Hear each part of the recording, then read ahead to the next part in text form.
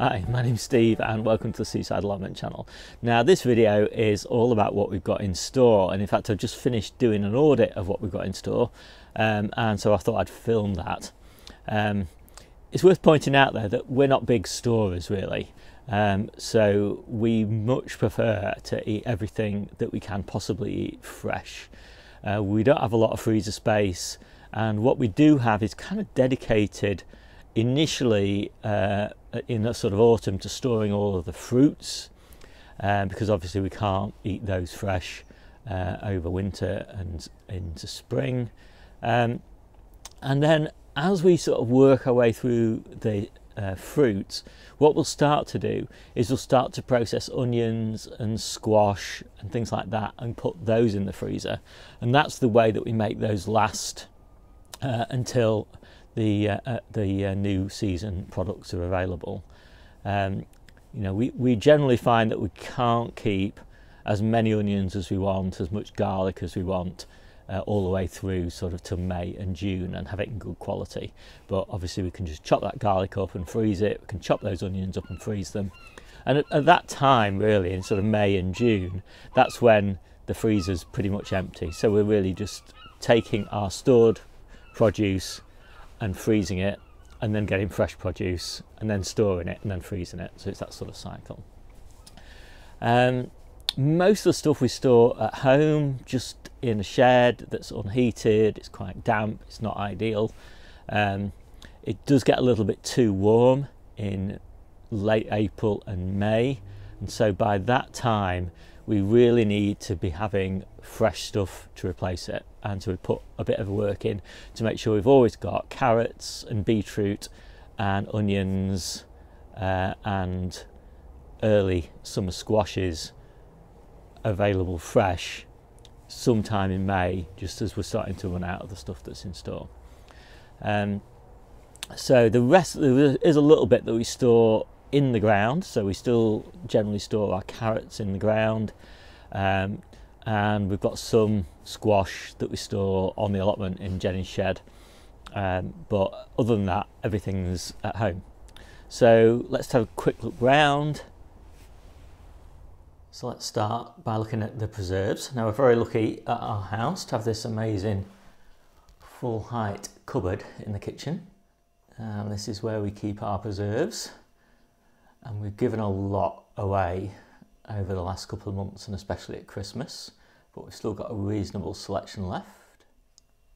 So I've got a nice selection of pickles, all sorts of stuff in here: peppers, gherkins, onions, garlic, nasturtium capers, all sorts of stuff. And then over here we've got mainly passata mixes, and a pretty nice selection there. A little bit of a few apple sauces, and then we've got all the jams. A nice big selection of jams, more apple sauces, jams and jellies. We've got some more passata mixes and gherkins, and then we keep a whole load of garlic in that same cupboard, and lots more garlic outside. And this year we actually created a little database that we use to keep track of all these different preserves, how many we've made, who likes them, what the ingredients are, what the recipes are, how much they cost, how much they're worth, and all that sort of thing. And so while I'm talking now, I'll just put up some little pictures of that database. But most of the preserves we actually keep in the shed in the back garden, and so we've got a variety of different things here that I'll show you in a second. And then we've also got, we have 2 fridges and 2 freezers. We have an allotment fridge and an allotment freezer, and then we just have a general fridge and a general freezer as well. There's nothing much in the allotment fridge at the moment, just one salad left because I'm harvesting today, but normally this is full of allotment produce. And then we have the what's mostly the allotment freezer rather, with all allotment frozen food, all sorts of berries and drinks and all sorts of stuff in here. We process a lot of onions, and we've got lots of sort of compots and things like that. And then there's loads of beans, more onions, etc, etc. And we gradually kind of fill this up from the stored produce as the year progresses. We used to keep our potatoes in sacks, but we found it was a real pain because you were constantly having to empty the sacks out in order to check that everything was still in good condition.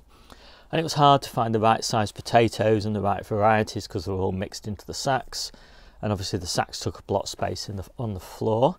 So what we do now is we keep them in these wooden boxes with this thick fleece over the top, and that's doubled up. That just makes it really easy to see what we've got. And what you can see is we have not got a lot of potatoes left this year. It's been a real disaster, really, potato wise. Loads and loads of really small potatoes. We've just got a lot of blight this year, and yeah, potatoes didn't do very well. We've got 5 tubs of potatoes still outside, which haven't been harvested yet. And then we've got the shallots. We basically keep those the same. You need to keep an eye on them though. We're always checking them out because little bits of mould. So we still use those. We just take them in and use the ones that are going mouldy as quickly as possible. But reasonable selection there of shallots. And then we've got another box down here of potatoes that Debbie forgot about. I think she said she'd finished with all the baking potatoes, but yeah, we've got another one there, and that's just stored underneath the sacks basically, like that. And then we've got the beetroot. I'm a massive fan of beetroot, have it most days. We've got the golden beetroots here. We've got the red beetroots here. The red ones are Cylindra. The golden ones are Burpees Golden. And we store them in these damp, slightly damp wood chips, basically buried in there, and they'll keep until we have fresh beetroot. We've got them in the ground at the moment, growing away nicely. And we've got 5 boxes of beetroot. They're all full. We really like apples, but obviously it's hard to get apples to keep much beyond now. So we've got a lot of apples dehydrated, and we keep them in these bags, sealed up so that they don't get any light. We've got another bag of pears, just the same. Really do recommend dehydrating your fruit. And that's our little dehydrator. Needs a bit of a wipe down, a little bit of mould growing on it there. And then we've got loads of Crown Prince squash. Most of those are down on the allotment in Jennie's shed. We're gradually working our way through. These won't last us until we have new squash, so we'll run out probably in a few months' time. But also we find that we do start to lose the quality, eating quality on them. So probably in a month or two, the ones that we've got left will start freezing. And so as we get more space in that allotment freezer, we'll start processing onions and squash into the freezer. And that means we never run out, basically. It's the last of the fresh apples. And we have this little wire rack storage area, and we've got garlic and elephant garlic in here, and then we've got more shallots in there, and then these are our red onions. They're doing quite nicely. We basically grow small onions, so this is the sort of size that we go for. We find they keep better. We've got a little dusting maybe of mould on the surface of some of these, but they're pretty good. This is a really nice size. Bigger onions than this, we don't need a bigger onion than that each day, so it's nice to have those smaller ones. We multi-sow a lot of onions. We do have these big ones if we need them, and they're actually quite nice. These are Ailsa Craig, I think. Not too bad, not too many left of those. But we will have onions until in store until we've got fresh ones, because we do grow them over winter under cover. So we'll be harvesting onions in May. We've got just enough there with the shallots as well to get us through to May. And then outside we've got one bed of carrots still in pretty good condition, although the shape of them is not particularly great. A bit hard to get them out of the soil at the moment because I think it froze a bit last night, but yeah, they're pretty good. And then we've got these few little beetroot outside, and basically we haven't actually started eating any of the beetroot that are in store. We've probably got another 2 or 3 weeks worth of beetroot here, and say they're only little baby ones, but still worth having. So yeah, by the end of January we'll be switching over to the stored beetroot, and then we'll be eating those through until May, and then, as I said, we'll switch over to our newly harvested ones. We've also got these 2 big boxes full of black carrots, and if we get any really cold weather we'll probably lift those and take those inside. So they are kind of carrots of last resort, although we are still picking a few because it's nice to have some black carrots as well as orange ones.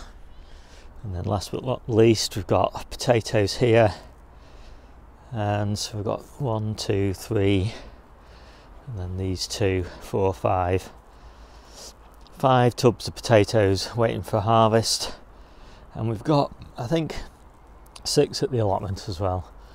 So these are actually new potatoes, notionally Christmas potatoes. So I hope you like this quick video, and as always, I love a bit of feedback on what you're storing, how much you're storing, when you're going to run out, whether you're going to have fresh stuff to replace it or are going to have to resort to the shops. Are you storing anything that I'm not storing?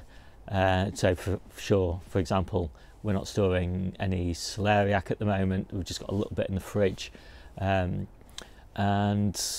you know, I'm sure there's lots of things that we don't have in our store that you have in yours. So I'm always looking to learn, and so any feedback that you've got, any hints and tips, always gratefully received. I'll see you soon.